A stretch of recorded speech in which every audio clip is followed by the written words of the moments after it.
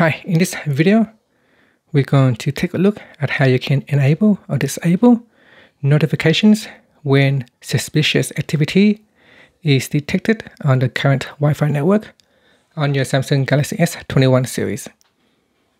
Now first, let's go back to your home screen by tapping on the home key at the bottom of the screen. And then we're going to swipe down at the top and tap on the settings icon. In here, tap on connections. And in connections, we're going to tap on Wi-Fi. Next, we're going to tap on the option button at the top. From the pop-up, tap on advanced.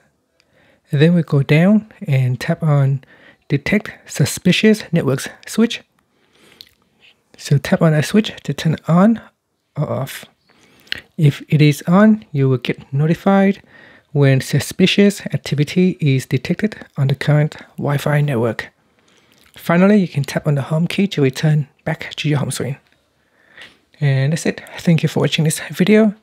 Please subscribe to my channel for more videos.